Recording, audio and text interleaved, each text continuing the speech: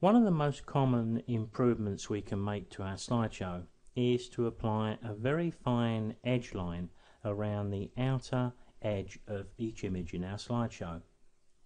Now that line can be a very thin line in white, it can be a slightly thicker line, but generally speaking we need to be just a bit careful that we don't overpower the image by making the edge line too thick and too bright so it detracts from the image we're actually displaying.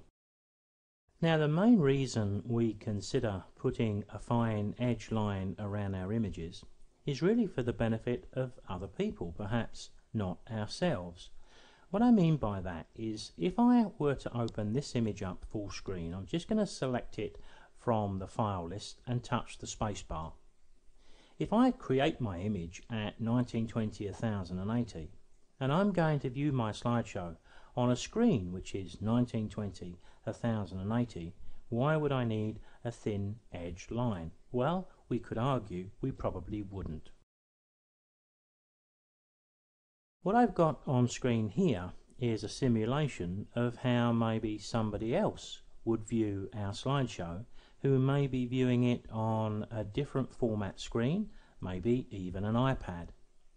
And you can see the dark edges of this particular image are almost being lost into the background, and the image could be a lot darker than this in some circumstances. So we have great difficulty seeing where the image ends and the screen around it begins. That's where a very fine line really creates that lovely frame and holds it all together. Now the spinning round of the screen allows me to demonstrate exactly what I mean. I've put a 1 pixel line around the outer edge of the image, and doesn't that improve the presentation? And in fact the line is nowhere near white, it's actually quite a mid-grey, but it's doing the job perfectly. Now generally speaking, we probably know right from the start of a new project whether we're going to want to do this. So it may be a good idea to give it a great deal of thought before we actually start to program our slideshow, because what we could do is to program a series of fine lines around our image and we can apply them to a slide style. So when we want to apply these lines, it's very quick and easy to do, but it really needs to be done at the start of the process.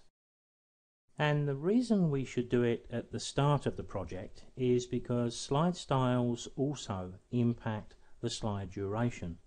So if we'd already made these images synchronized to music and all these values were different, when we applied the slide style it could very well reset all of the slide durations back to 7 seconds.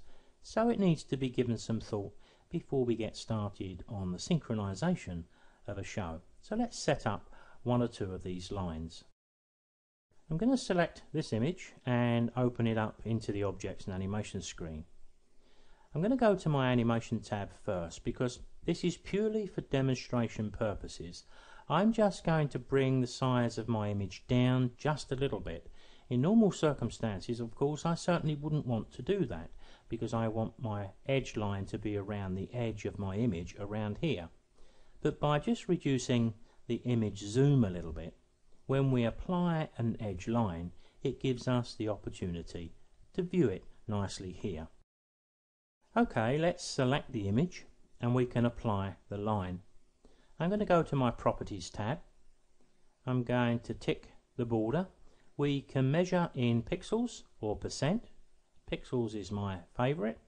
I'm going to choose just 1 pixel in white, and when I click into the grey area to lose the bounding box, we can see the line. The line looks a little bit fine here, but that's because we're looking at the image at 50%. If I were to increase this to 100% and just scroll up to one of the corners, you can see that the line we've created actually looks pretty good. Now what I'm going to do here is go back to my animation and reset my zoom, and the only reason I'm doing that is because I want to make a slide style. So I don't want to make the slide style and include a zoom as well.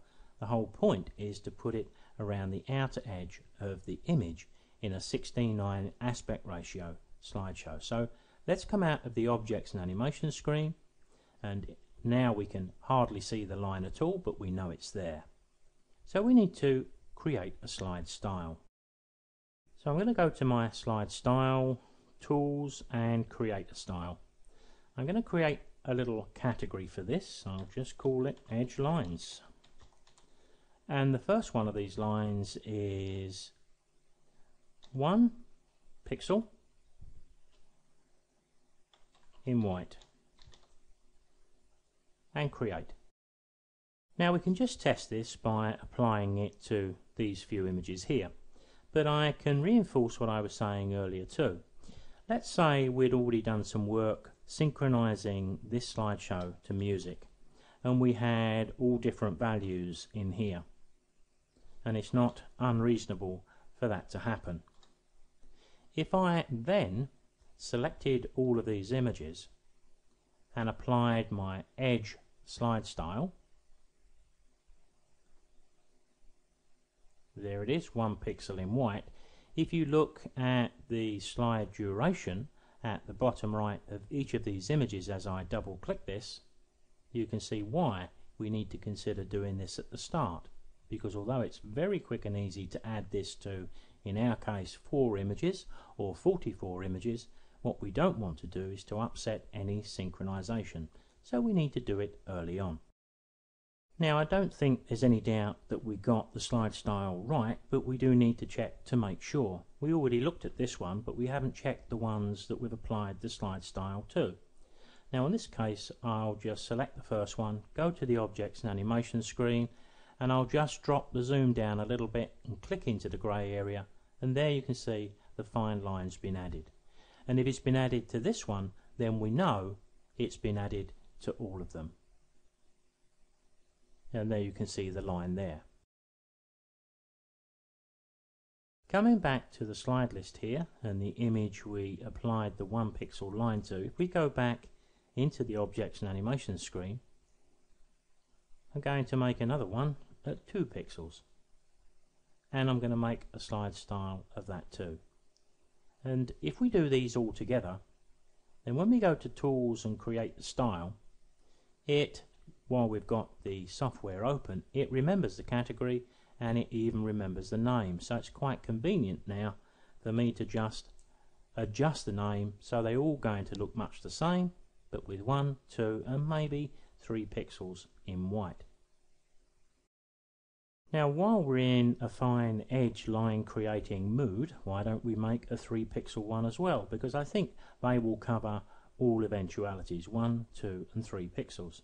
So again, back into the objects and animation screen, we can go to our width and increase it to 3 and make our slide style. So slide style, tools, create the style, there it is, just change the 2 to 3, and we've got a nice little set of edge lines that we've created. And of course it wouldn't be a bad idea to make another 3, 1 pixel, 2 pixels and 3 pixels, but use a mid-grey. Let me demonstrate just one of those. I'm going to select this image again and go back into the objects and animation screen. Click the colour here, or let's go to 1 pixel again. Let's click the colour. And the sort of grey I'm talking about here is something way down here. In fact, when we see it against the white, we're likely to think, well, that's not going to have any impact at all. But in actual fact, it does. Let's click OK to that and apply it. Well, I'll tell you what we'll do. We'll go to the animation screen.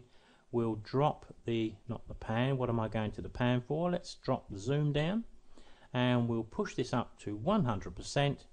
Scroll up to the top right so we can see it, remove the bounding box, and there we have a very delicate line, 1 pixel in mid-grey. And if we create 1 in 2 pixels and 1 in 3, we've got a nice set of lines that should meet most of our needs. Now let me select all of these. We'll just bring this section to a close. I'm going to go to my slide styles, and you'll notice that I've got now a 1 pixel and a 2 pixel and a 3 pixel in white and a 1, 2 and 3 in mid-grey. I'm just going to add the 3 pixel mid-grey to those images, and I've chosen all 5.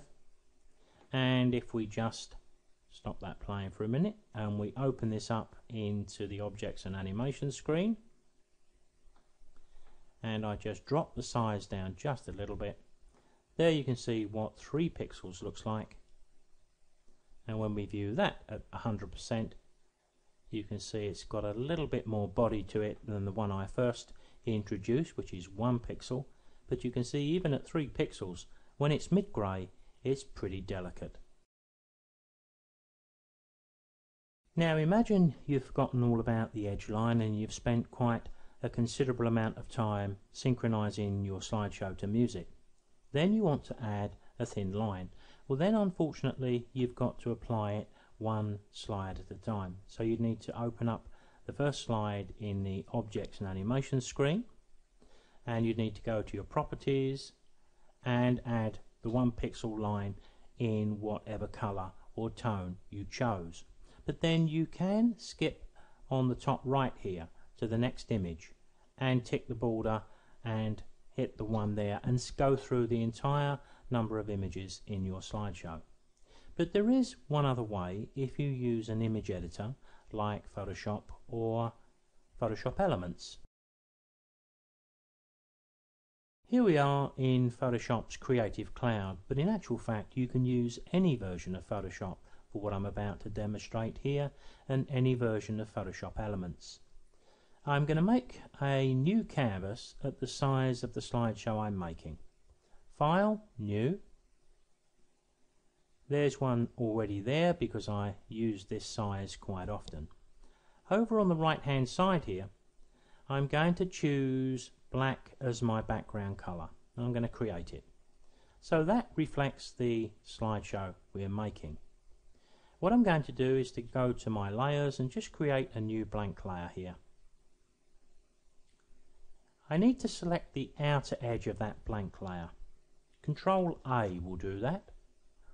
You can find it in Select All, and there's your shortcut key. What we're going to do on this line is to create our 1 pixel in white. So if I go to Edit, Stroke, 1 pixel, you can see I've often used grey here as well, but in this instance I'm going to use white. 1 pixel on the inside of this line and click OK. Control D will remove that selection. Now you can see the thin line around the outer edge. I actually didn't need a black background. I only put that there so you could see the thin line. And I'm going to drag that in the bin because what we need to save is this. And you can see that without the black background it's hard to see the thin line, but we know it's there. Now the checkerboard effect here is telling me that everything on this particular new canvas is transparent apart from 1 pixel in white around the edge. I need to save this to where I'm working in my slideshow, but I need to save it as a PNG file, and that will retain the transparent center. So File, Save As.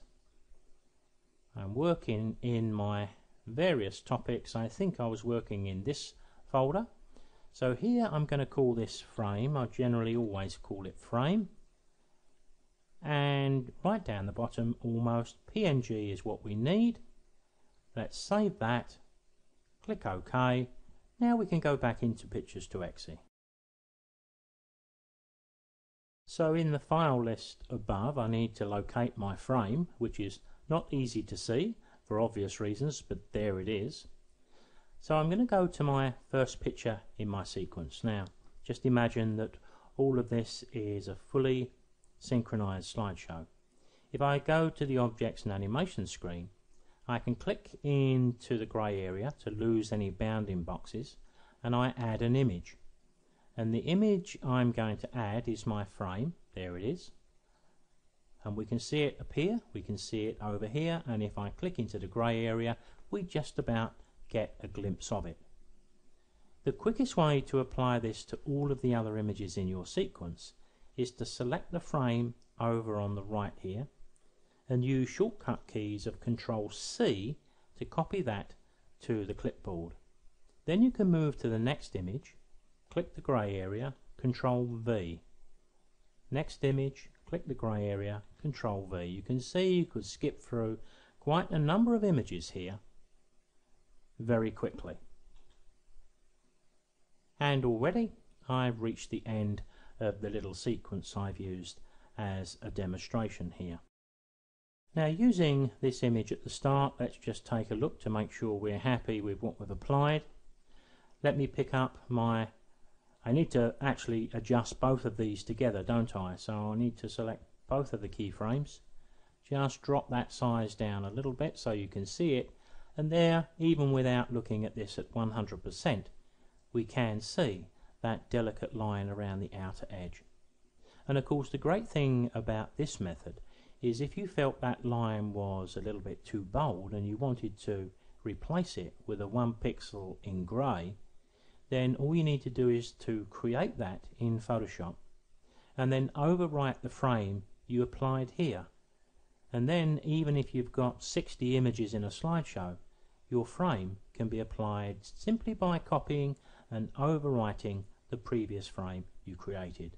Pictures to Exe will use that new frame and apply it to all of the other images. Now, if you think about that 1 pixel line that I applied here and the way that I applied it, you can see that quite a few other creative techniques open up using this particular technique, because we could add borders and frames to our images much like we would do maybe with a physical print.